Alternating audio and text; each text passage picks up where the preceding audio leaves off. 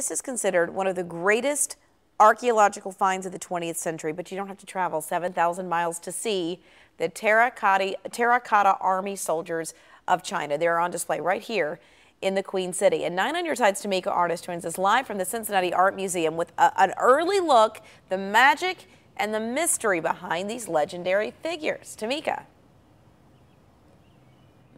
Good morning, Catherine. You know, for those of us who will never get to China to see something like this up close and personal, this exhibit will seriously offer the opportunity of a lifetime. It contains 120 artifacts that were found surrounding the burial site of the first emperor of China. These artifacts date all the way back to 770 BC.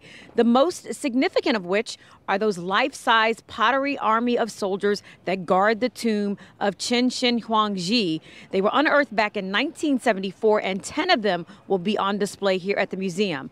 9 on your side photojournalist Emily Maxwell was part of a team of media professionals invited exclusively by the museum to Xi'an, China, to see a behind-the-scenes look at the Terracotta Army and other ancient sites. She was with a group of curators from here, as well as the Virginia Museum of Fine Arts, who worked to bring that display here to Cincinnati.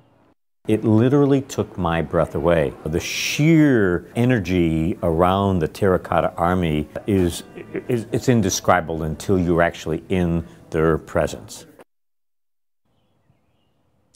And that truly is the case. I actually got to see part of this exhibit myself at the Smithsonian in Washington, D.C., and it really, really is something to see. But Emily also, when she was in China, she got a chance to check out the Great Wall as well. That was one of the emperor's, of course, greatest achievements. You can check out her video, the journey that she went on right now on WCPO.com. And coming up in my live report at 6 o'clock, we're going to talk to someone here at the museum about, again, the mystery surrounding this exhibit and why it is just something you will never see anywhere else.